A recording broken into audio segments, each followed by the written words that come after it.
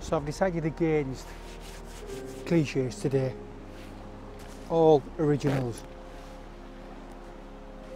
Now the reason I've decided to photograph the Millennium Stone, which is a cliche beyond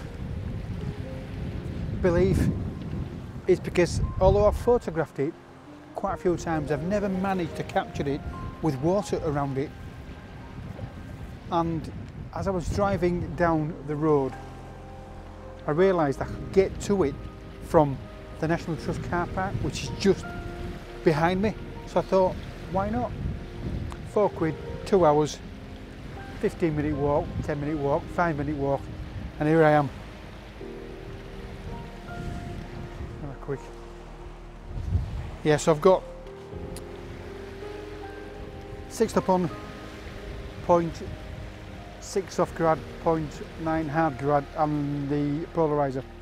Because the dynamic range is massive between the rocks, between the stones facing the camera and that bit of sky up there, and it changes very rapidly. So I'm having to adjust the exposure quite often. I have done the obligatory panorama. In fact, I'm just going to capture this one now because that bit of sky there is looking awesome.